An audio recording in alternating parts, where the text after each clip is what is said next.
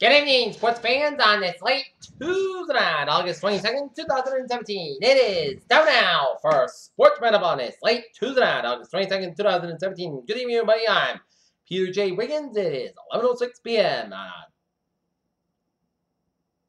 First, top story on the Sports Roundup.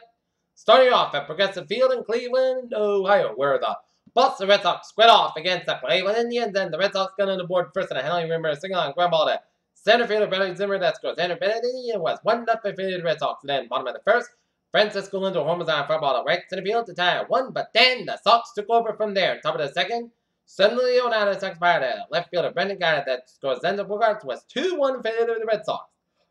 And then top of the fifth, Jackie Bradley Jr. homers on fly ball to center field to make it 3-1 Red Sox in the top of the fifth. And then top of the seventh, Indian Jones technically Colin Field was the bell. Edgewater Nunez double on line right. The left fielder Brendan Guy that scores Zender Leon and Jackie Bradley Jr. was 5-1 in favor of the Red Sox, and then Eddie the doubles on. Fly ball to left fielder Brendan Guy that scores out. 18 double for Brendan makes it 6-1 Red Sox. And then top of 8, Edgewater Nunez homers on line right. Center field that scores Zender Leon and Chris Young as the Boston Red Sox smash the Cleveland Indians 9-1 that go to 72-53 in the season as they remain 4.5 ahead of the Yankees for first place in the AL East. Doug Fister got the win. He gave up only one hit, which is a Lindor homer, but otherwise he was sharp as a tack. Gave up, struck out 6 in a complete game. The first time the Red Sox had a one-hitter was John Lester back in May 2013, and Carrasco got the loss. Next up for the Red Sox, theory of a 4-game series with Drew Pomeranz man of the Red Sox and Corey Kluber for the Indians.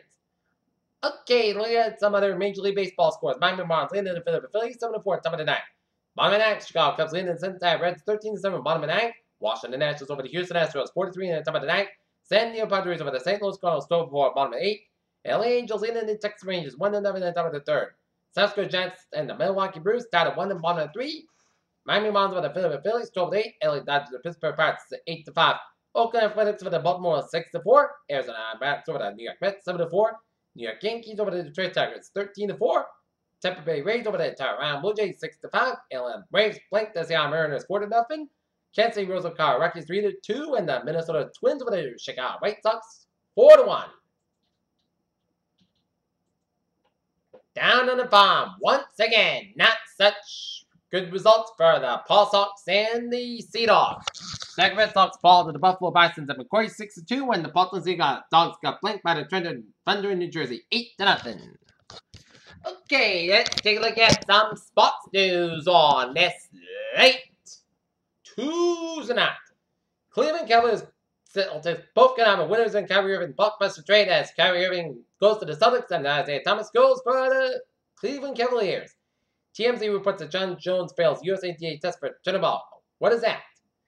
After Charlottesville, ESPN pulls on Nash Revelry from the Virginia game. New York Giants Ben McAdoo being in the status of injured wide receivers Odell Beckham Jr. and Brendan Marshall. Cleveland Browns Jackson close to choosing starting quarterback. Patriots give President Trump his own Super Bowl 51 ring. Sean McVay not bothered by age-based stereotypes.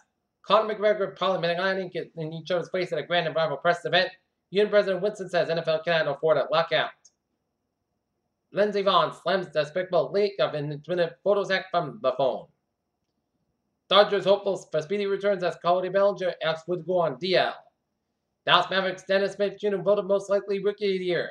LeBron James Jr. showcase skills and highlight reel. Katie Sires, 49 assistant forcibly LGBT NFL coach. O'Brien reaffirms Tom Savage as a Texan starting quarterback. David Wright, next surgery looks to begin rehab. Assignment hopes to rejoin Mets this year. Chuck McConnell says still no time off for Andrew Luck, and Matt Forte practices for the first time in 3 weeks and ready for Saturday's preseason game. And that's going to be it for Sports Roundup on this late Tuesday night, August 22nd, 2017. I'm PJ. So you have a good night with a good positive, and I'll see you tomorrow night. I hope you all have a good night.